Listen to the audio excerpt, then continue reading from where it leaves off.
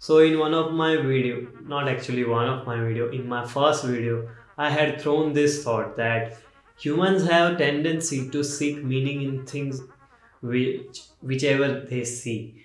And let me roll that clip just very fast so you can understand what I'm trying to say, and let's know the reason why we seek meaning behind things which we see. Every human has a tendency to find meaning in things, just like seeing a cloud and thinking it looks like something. Then why to do spoon feeding? According to evolutionary psychology, when we were nomadic and we were roaming around in the jungles, there was a fear of survival within us.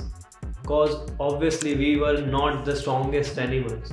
So we developed this fear of survival, and predator could easily kill us, and that's why we always try to connect the dots and looking things with more awareness and making meaning behind it. So predator might maybe hidden in the bush, and we were always looking out for those signals and seeking that meaning so we could survive better and we could prevent the threat.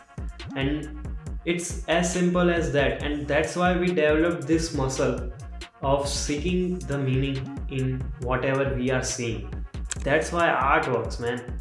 Or anything we seek meaning, or we just create meanings of what we see.